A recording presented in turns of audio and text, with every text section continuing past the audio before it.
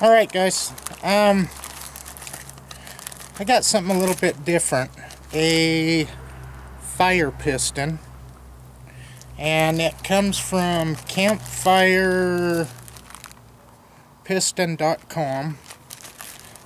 You get a bag of char cloth, you get 2 O-rings, and then you get the fire piston itself. It's like $24. It's actually not too bad.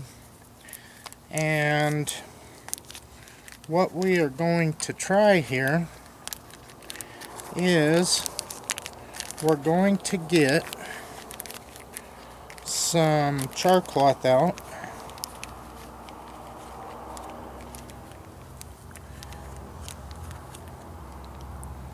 Oh fuck.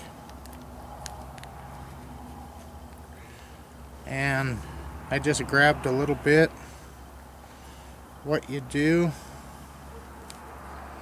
is push it down into the divot on the rod end of the piston, so it sits in there like that. And the mechanics of this is actually pretty simple. It goes in. Can you see this? Yep. Come out, there's your coal. And that coal dumps into your tinder. And then you can blow it into flame. Oh, let's see. This is wet, so it probably ain't gonna work. Hold that tie.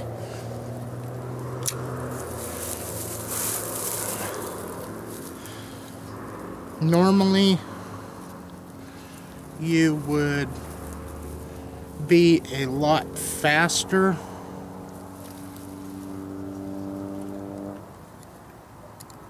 trying to get it out, but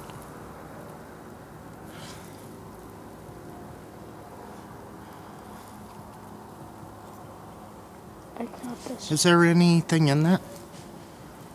Let me check. Yeah, there's still a little bit of short cloth in that. Anyhow, this straw is pretty wet. It's been out in the rain and shit. But that's really all there is to it. Did you get me trying to light that? Yeah. It's just that easy. And once you get your coal, it's on. I don't know, you can see that little divot in there. That's where I put the char cloth. But I don't know, I think it'll be pretty fun. I think it'll be really fun for the kids.